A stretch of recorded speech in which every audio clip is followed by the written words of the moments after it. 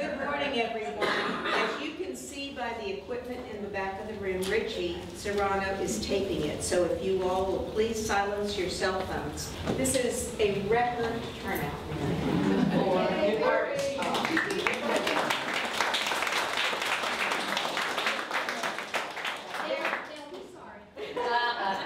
They're always well attended, but we want everyone to know in the other room that we are simulcasting this and they can ask questions of Mary. We have cards that are going to be passed back and forth so that everybody in the other room knows they can ask questions. Mary's happy to entertain questions after. Anytime. Anytime. And this is our 7th exhibition for Mary. This has been more than 20 years of collaboration, which we're thrilled about. And we've published a 104-page catalog, which you've seen here and there, which references the work from the last 5 years.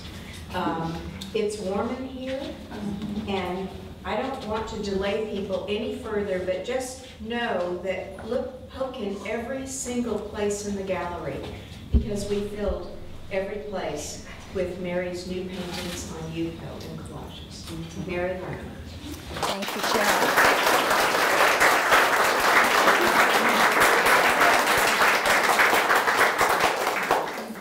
I must thank Cheryl and Kevin, Ben, Mary, Laura, Bruce, Todd. Everyone who makes this place run makes my life very easy. And I'm totally grateful, even though I don't tell them often enough how grateful I am for what they do. That said, let me tell you about this dream I had. This dream. I know dreams of other people are usually very boring. This dream does have a point.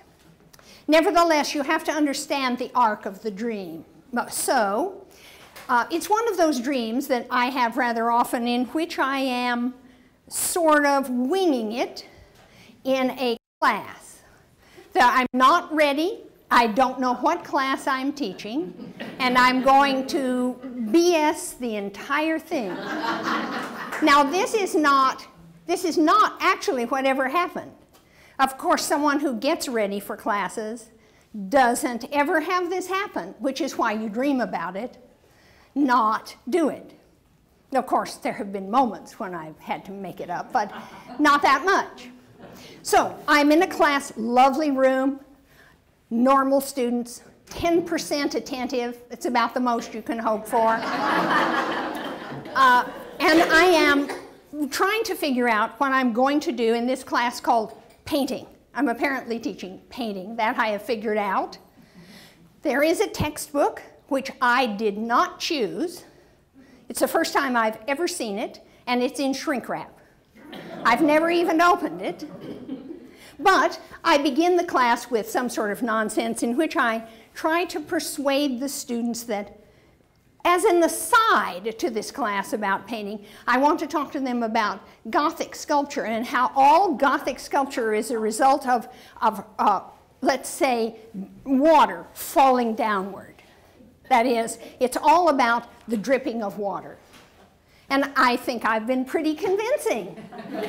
They show their normal level of appreciation of what I've done, which is almost nothing, and that seems right.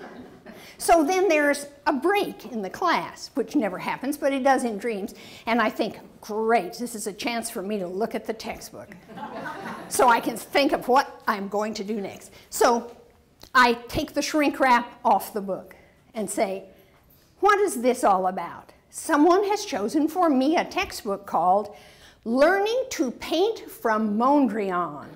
And I think, learning to paint from Mondrian. I think I know what that's about. I know I'm going to open this book. I know what I'm going to see. This is a cinch. If you're going to teach learning to paint from Mondrian, you're going to open the book, and it's going to have early Mondrian drawings, and then Mondrian landscapes, and then the eventual move of Mondrian into right angle abstraction, and you all know the Mondrian book. And so it must be that if I open the book, we're going to start with one of those beautiful crisp pencil or ink drawings of an amaryllis with the long stem and then the flowers going out like this. And I don't know, am I going to ask them to do one of those? And then page over and there's going to be some slightly Art Nouveau influenced Dutch landscapes with rich dark colors and vertical lines. I said, well, you see, it's going to be the Mondrian thing. Here's the amazing fact. I open the book and it's not that.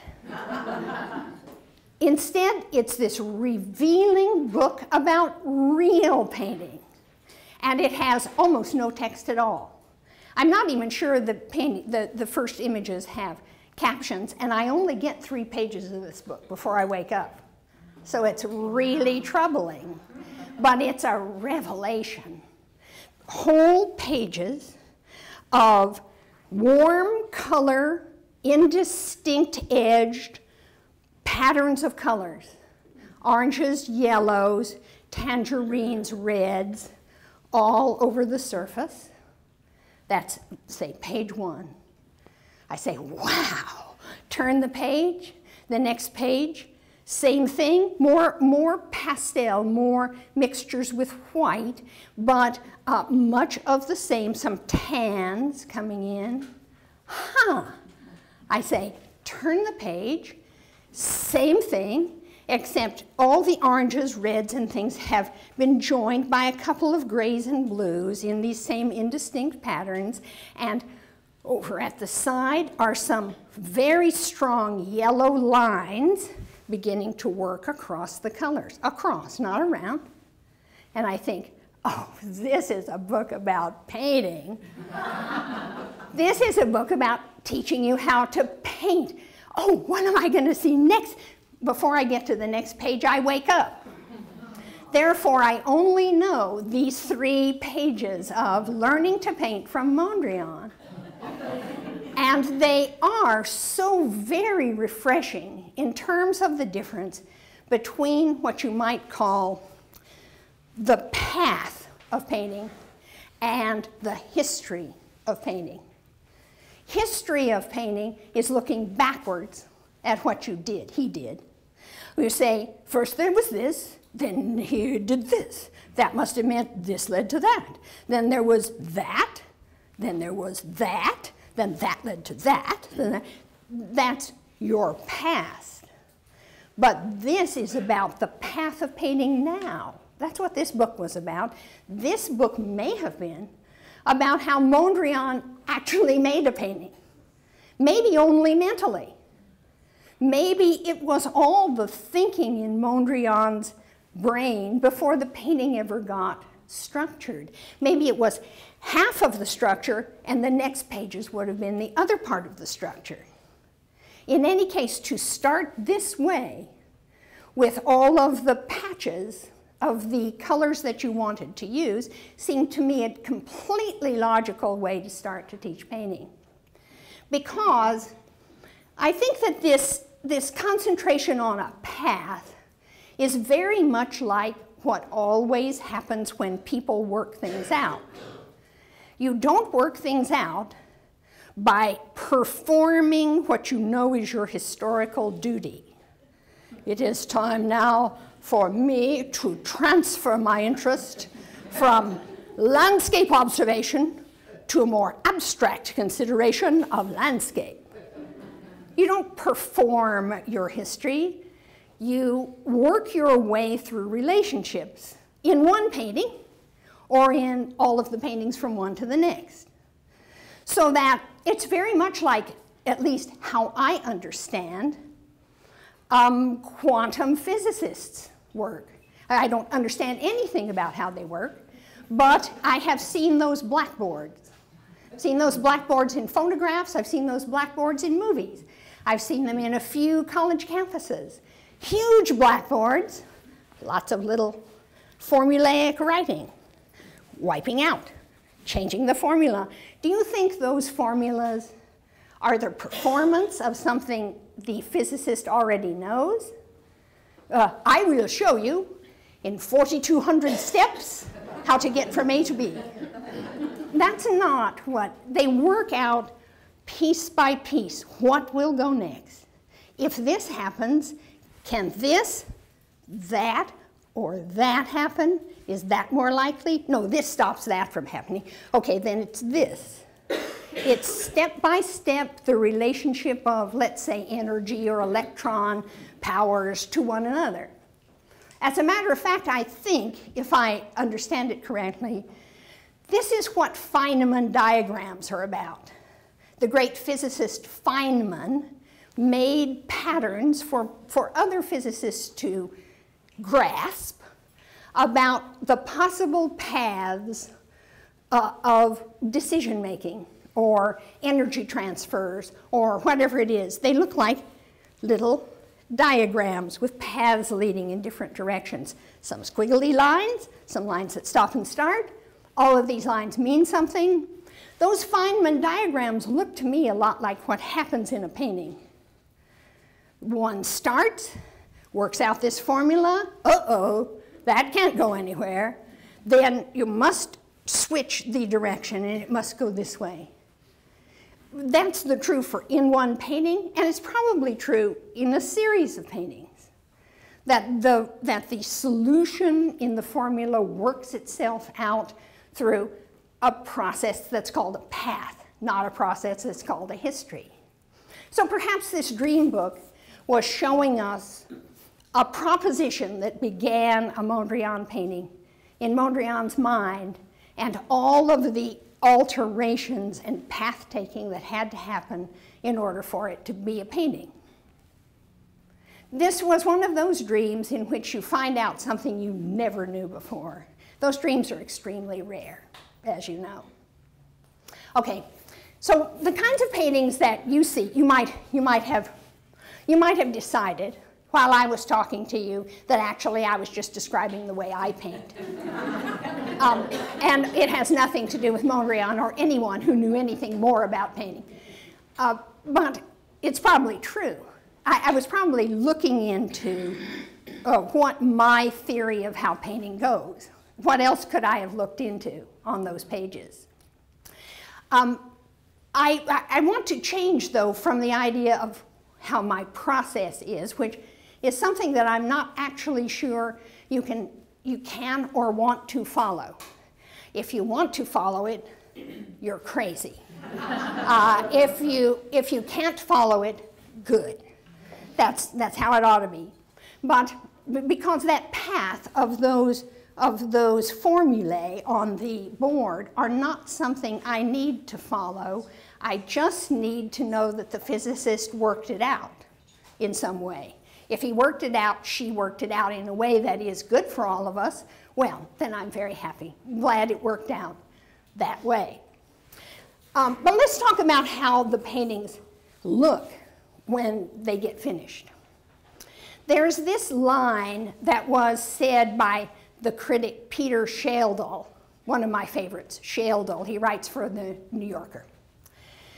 He said in a review about Frans Hals, the great Dutch painter Frans Hals, he said that he was ostensibly slapdash, meaning many people thought Frans Hals was slapdash.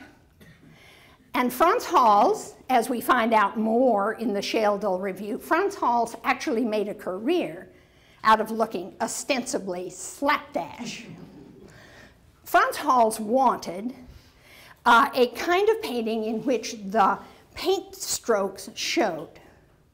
And they showed in the way that perhaps suggested that Frans Hals had just tossed them off in one little mark. So people would say, oh, he tosses them off. Oh, they're marvelous. And Schlegel does attack Frans Hals a bit about this because he says Frans Hals never got past it. He always wanted to be the slapdashy, jolly Dutchman with everything moving fast and being charming. Everyone happy, everyone drunk, everyone pink-cheeked, and things at their best, at their Dutchiness. That's Schlegel just being mean about Frans Hals. Frans Hals probably wanted something that I think is in the train of the things that I want.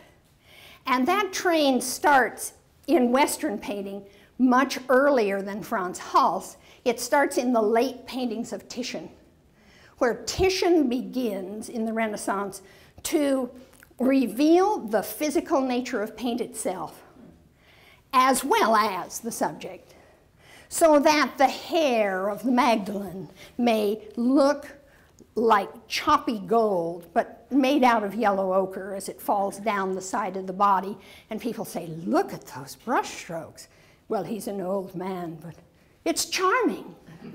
He must be doing it on purpose. And little by little, there are more and more artists, including Frans Hals, including the people Frans Hals got this from, Rubens and Van Dyck, who start to talk about the nature of paint itself. And this pretty much reaches its apex in, first of all, Turner, the British painter in the 19th century, and then the oddity, the abstract oddity of the Impressionists, who want all the paint to show all the time, which is regarded as abhorrent at the time. This train of thinking that the paint ought to show is probably mine. That is, I get very worried the moment the paint loses its nature and turns into something other, like the emulsion of a photograph, not revealing itself. We know that you can do great painting, maybe greater painting, by losing the nature of the paint. In the very same article in which he's talking about Frans Hals, Sheldon talks about Caravaggio, whom Frans Hals would have revered.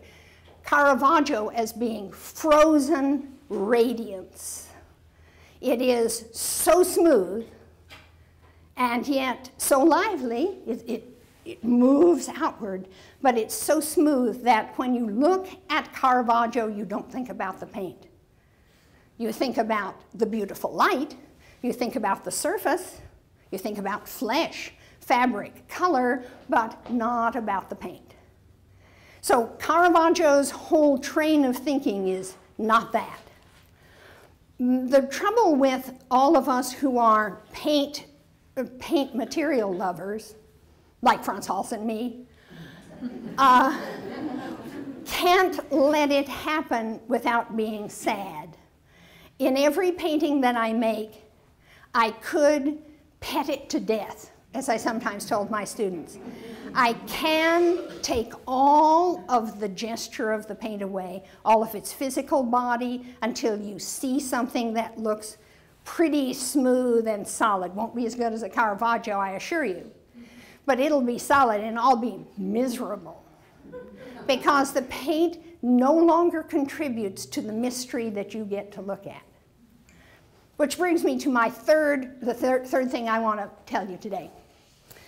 I think that Fred Turner and maybe some other people have said that the reason that I do this, the allowing the paint to be itself, is that when you look at some of my paintings, you say, oh, it turns into a landscape.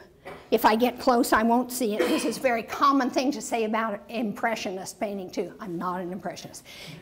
Close to an Impressionist painting, you say, ooh, it's only dots. Back up, oh, it's a landscape. That is perhaps an encouragement to you to examine your own levels of perception.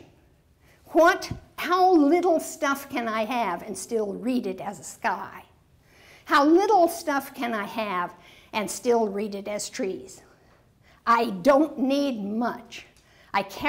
You carry inside your heads billions of visions of the world, and you see a hint of one, and you insert it into the work if you care to do so. So it is about your perception, but I'm almost never thinking about your perception. I'm glad the critics think I do. I am examining your form of perception. In fact, it's the paint that I want to be itself. There is, however, a kind of return to the idea of the dream I told you about. I think somewhere else, I can't remember if it was Sheldon or not, somebody said that this kind of painting, maybe Franz Hall's kind of painting, is the streaming present tense, meaning it can't be put off into a solid thing.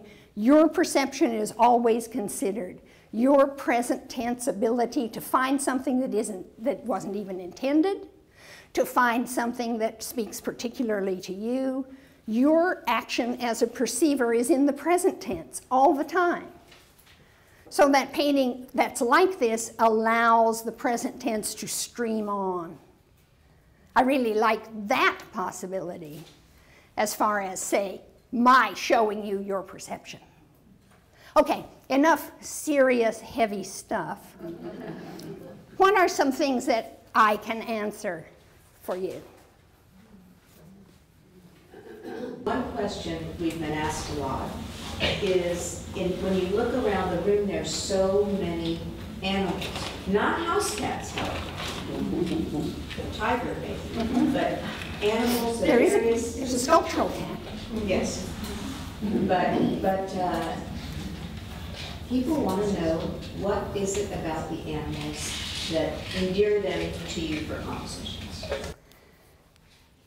It is exactly this. Exactly this. Because the paintings are, let's say, suggestive rather than giving you orders about what to see, because the present tense is streaming. Perhaps you have a difficulty getting to know right away how to start. And it is exactly like that chorus member that comes down to the footlights in a Shakespeare play, that one unknown person, guy usually, walks down to the footlights and says, "Oh, for a muse of fire that could storm the heavens of invention." And you say, ah.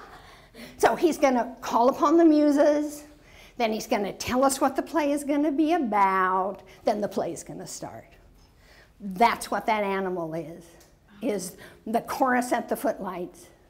So here, this is a painting called Normandy again.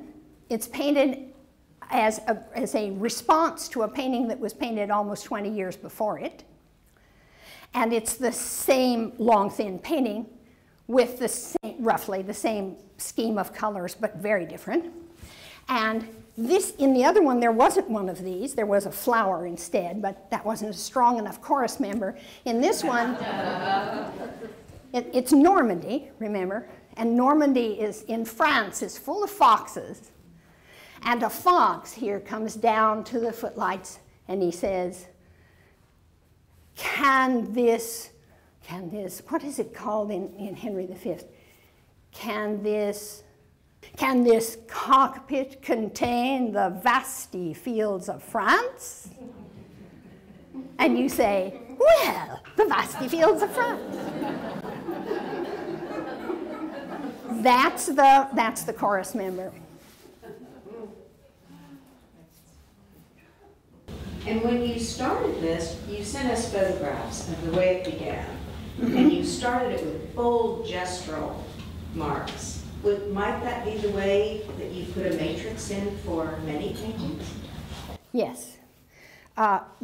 It's very much like learning to paint from Mondrian.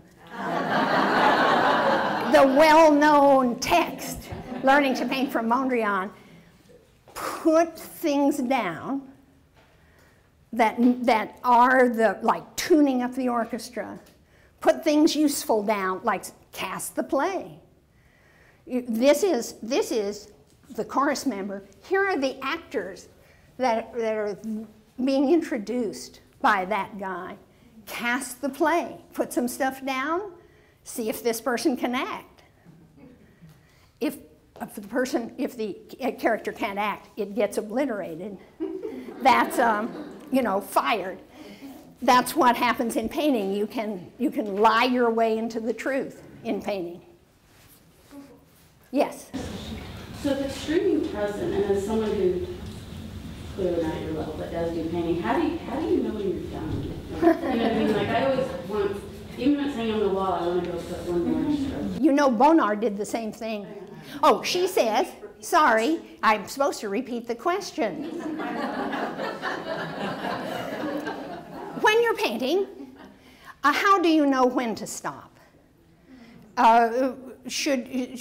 When she's working on one, she even wants to fix it when she's already said it's finished. I say, Bonar did the same thing. Everybody does the same thing. There's a painting in this room that has one annoying section in it to me that I can't get to change it. But all those changes are usually very small. So usually I would say knowing when to quit is the genius of painting.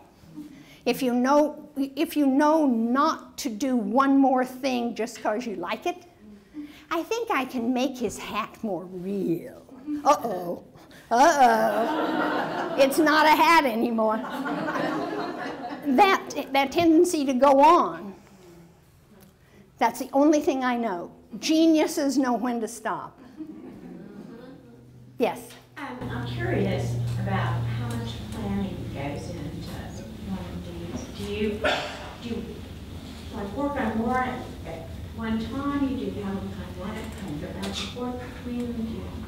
Do you sketchbook? Do you just attack? Question. She's curious about how much planning goes into these things. Do I work on many at the same time? And do I plan for them? And well, there's several ways to answer that.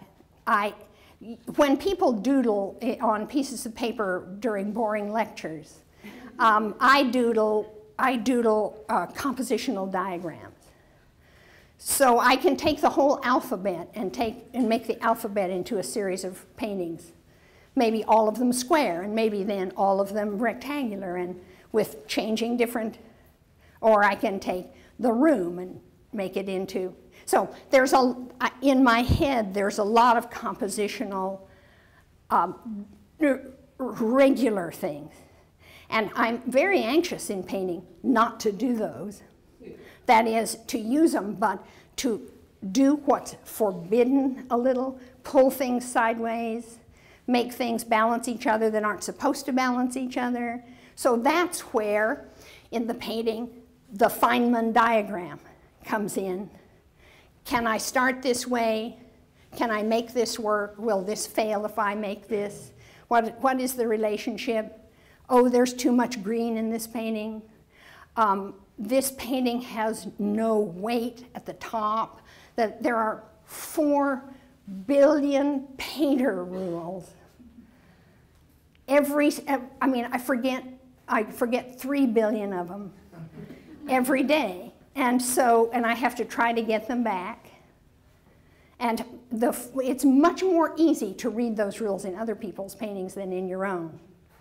I can go to a painting in the Meadows Museum and say, notice the rebatement. Notice the diagonal coming from the upper left. Notice the balance of the reds against side to side. Notice the orange has a weaker red used as the, and someone will say something that I hadn't noticed, and I'll think, oh my God, that too, that too.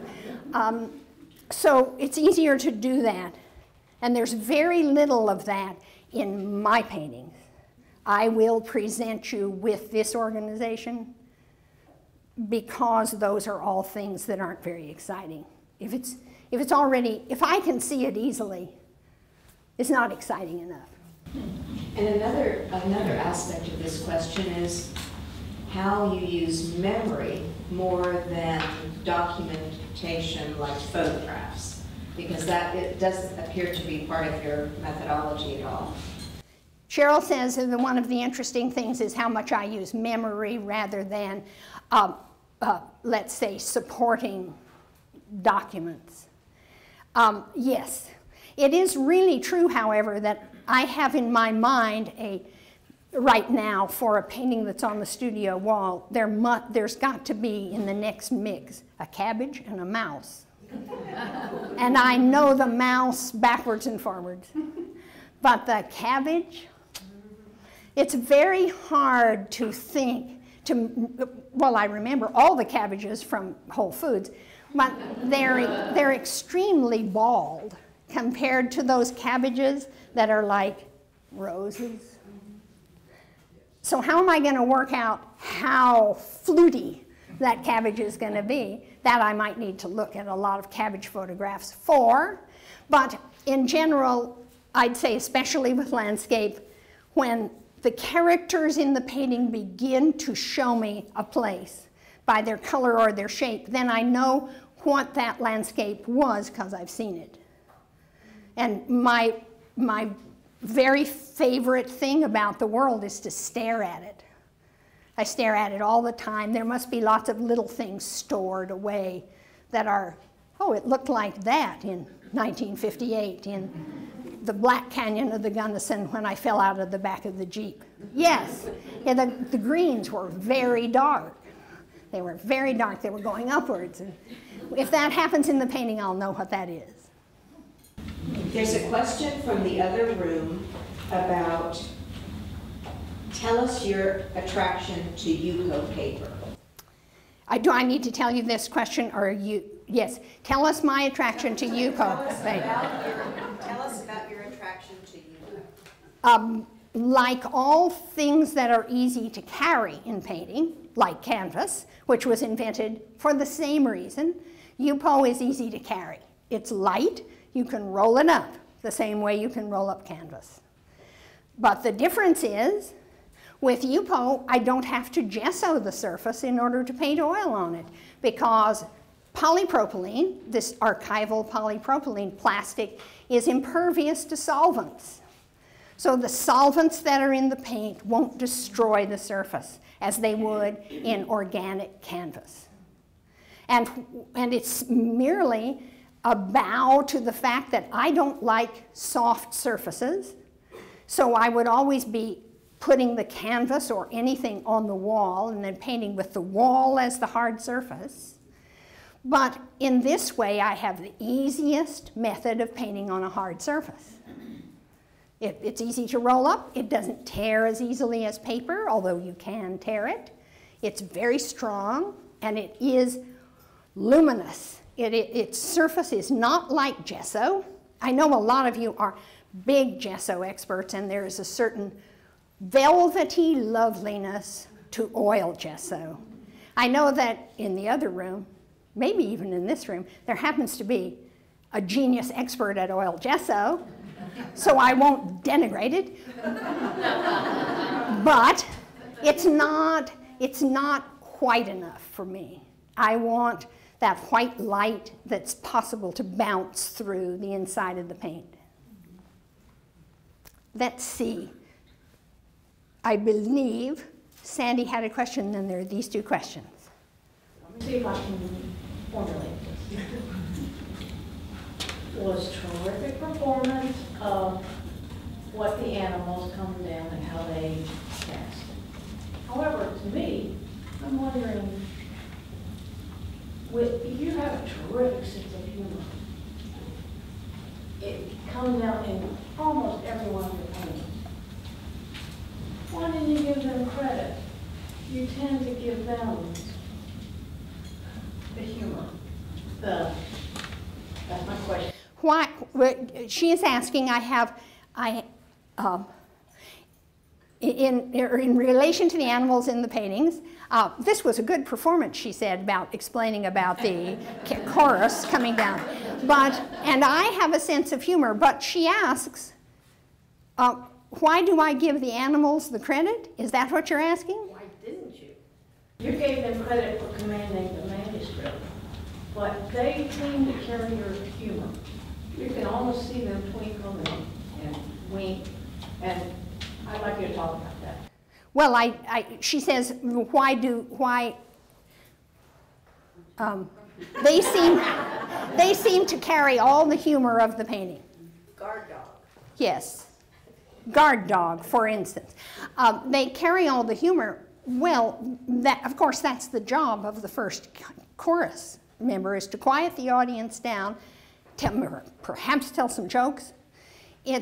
That's the only character that is allowed, perhaps, to be funny. I don't know if any of you have seen in the movie Anonymous, there is a little piece of the great actor Mark Rylance playing the chorus member opening Henry V.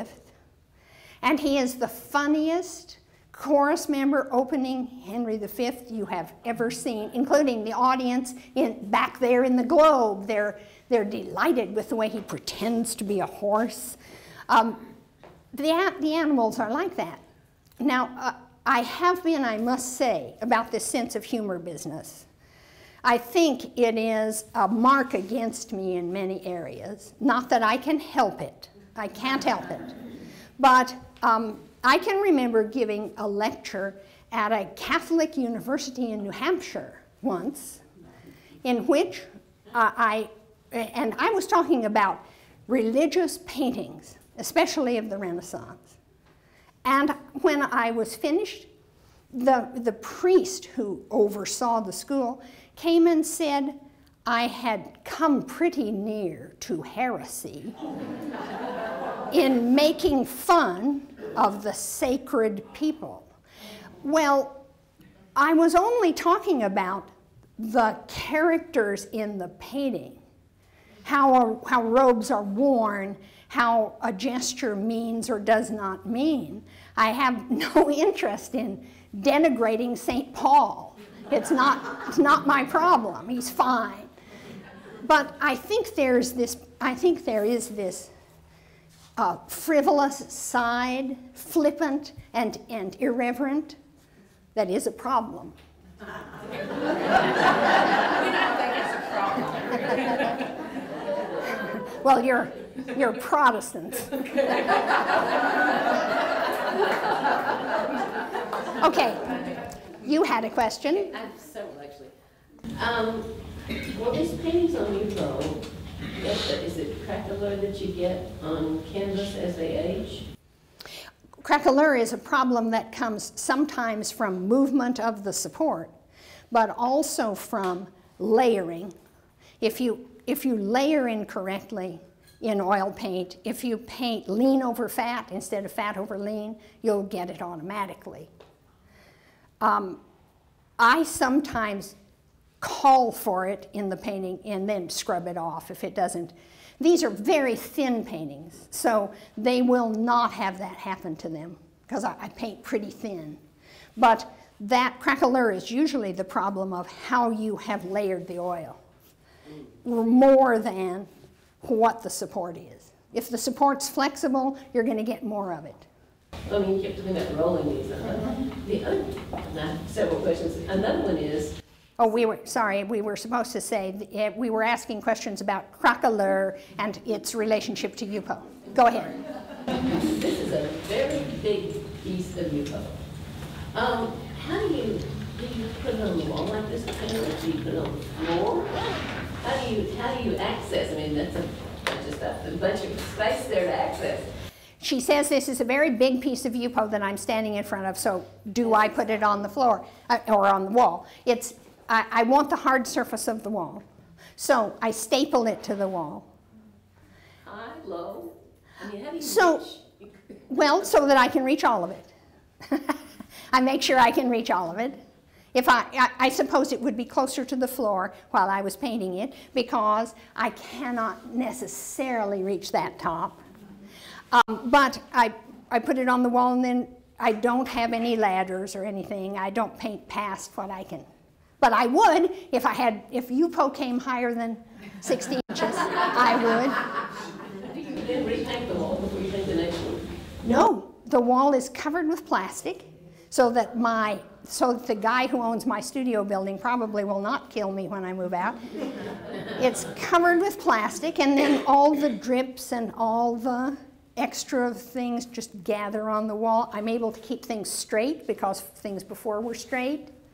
It's very handy to have that grid of schmata, or whatever you call it, on the wall. There's a photograph of Mary standing in her studio, so you can see the background wall. With that painting in it, actually. Yeah. In fact, that brings up a question from the other room, which is, why is it okay to have thin paint?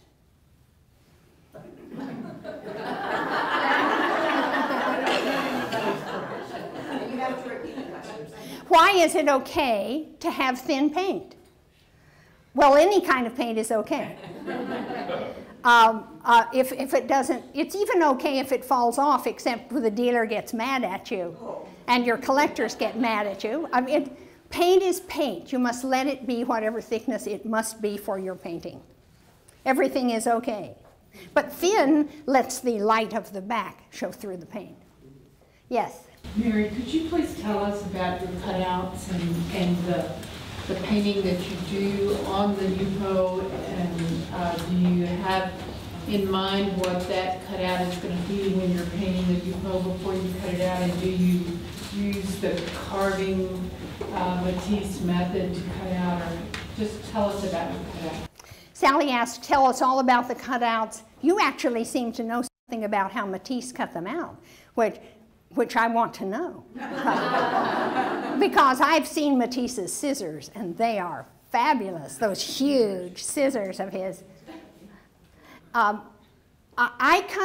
have rules about how the cuts are made, because it's similar to the rules about letting the paint show itself. But let's talk first about how the colors get on the surface. A lot of these are paintings that failed and became then cutouts. Therefore, I have lots of colors that I have no control over, and I have no control over really while I'm cutting them. I just cut, and whatever comes out is that wonderful accident that is much greater than that which you can plan. Accident is always greater than planning in art. So my rule about cutting is that I can't have any interior cuts. There are no donuts with holes in them. There aren't any holes. And that I cut usually counterclockwise around the whole outside of a form without stopping, so that it's as simple a cut as you can make.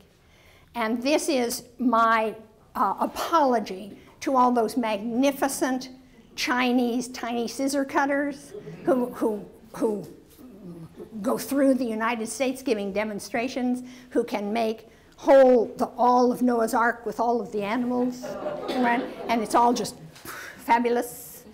That is sort of facility is not mine. I want you to see a drawn line, as if you were drawing with a pencil. But there is no drawn line, because I just let the scissors do the cutting. So your eye follows the path of the outside edge around. Yes?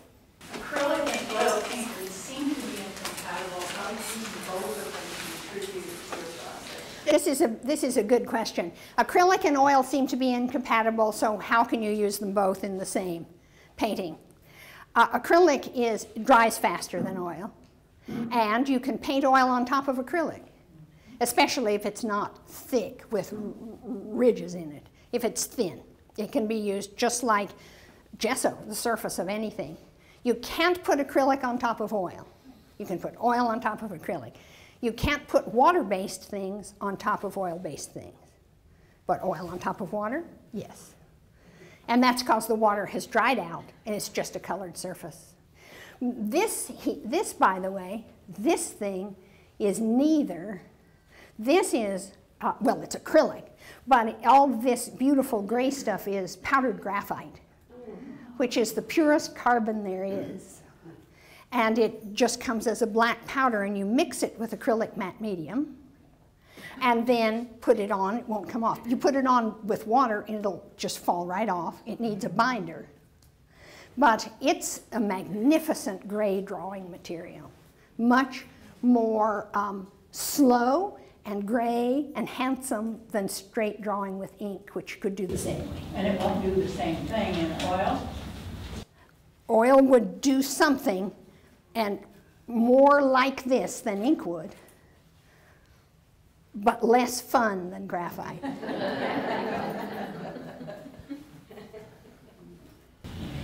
You said that you go to the museum Yes. very frequently. Are there paintings we're likely to find you in front of at the Dallas Museum or the Meadows Museum or the Kimball that are the paintings that you go to visit on a regular basis? And should we as the audience be at the museum as often as we can? She says, what about the museum? And what are my favorite paintings in all the museums around town? I have different ones, different days, but, and should we be in the museum last question first? Of course. I told my students that we ought to post above the classroom door, "It's the museum, stupid." You have a question, the museum has the answer. Somebody did it. You can go find the way it was done by somebody much better than we are. Usually. In the museum, by the way, the great thing you learn about the museum is not everybody's better than you are. In the museum. It's such great news. Most of them are. In the Meadows Museum, my absolute touchstone favorite is the Madhouse at Saragossa, or as it's now called, the Cloister of Lunatics, or whatever the new title is. The little Goya, this big, painted on tin, of members of a madhouse. It is a picture of the entire world, all its madness, so beautifully painted. It also has a cryptogram of a rat's head in it, which I discovered. And I'm sure Goya did not intend. But when you stare at something long enough, you find other things. That's why you go. I do love, in the DMA, I do love that portrait, the portrait of the lady in the chair. I can't remember who the artist is. Bellows. The woman, his wife in the chair with the pink and blue dress and the acid yellow hose, and the whole thing is astonishingly unpromising when you see it. You say, well, I don't know. And then you find out all the ways in which it is figured out in terms of color and composition. Magnificent painting. The Kimball, well, the Bonnard. Now that they own the Bonnard, the view at Le Canet, which is the best Bonnard in 40 states, for sure. And on the cover of the catalog is Mary's response to the Bonnard. That Bonnard in the Kimball is perfect. The Kimball has many perfect paintings, but now it has a new perfect painting. And I do love, even though it's around the corner and often not seen, the Melissa Miller in the Fort Worth Modern. The whole scene of the animals. I love Melissa Miller's work, so. Don't let me go on. Are there any questions from the other room maybe one should ask? Well, other room, are there no more questions? I see a hand there. Simple question. You thin your oil paints. Do you ever just use water to thin? You can't thin oil paint. She said, do I ever use water to thin my oil paint? You can't use... No, that's not the rule, but you do it. Obviously, No. Although you would get some pretty frisky results, it would have what Kevin Vogel would call inherent vice, which means it's going to fall apart. What do you thin them with? You thin oil paint with either turpentine or mineral spirits, solvent. The solvents that make you stupider as you go along. Solvent. Yes, that's what oil is. you have to be careful when you work with it. There's many much more dangerous things to work with than oil paint. Well, if there are no more questions, Mary will be here for a while if you'd like her to sign a catalog or to ask her a question. You will see a sign that says the garden is closed, but you may go back in the garden. We have one for you too. Thank you, Cheryl. Thank you.